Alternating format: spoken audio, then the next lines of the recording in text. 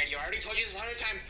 We have to get up at 2 o'clock in the night, in the morning, whatever, and we're going to go to the airport Zimbabwe because our flight takes off at 6 o'clock. I do have to get up at 2 o'clock and go to the freaking plane at 6 o'clock. I o'clock this, o'clock that. Why can't we just get up at 10 or freaking 11 or 12 o'clock and leave like at freaking 1 o'clock? Anyhow. We can't get there. We'll get there over an hour, and then we need like another 2 hours to get onto the plane. We need to get up at 2, and then we get to the airport around 3 at least, probably 4, and then by then it'll be 6 o'clock, and we'll get on the plane. And just in time. We're not gonna be freaking Karen Buchanan or Finley. We're gonna be running, going, wait, we're gonna be late.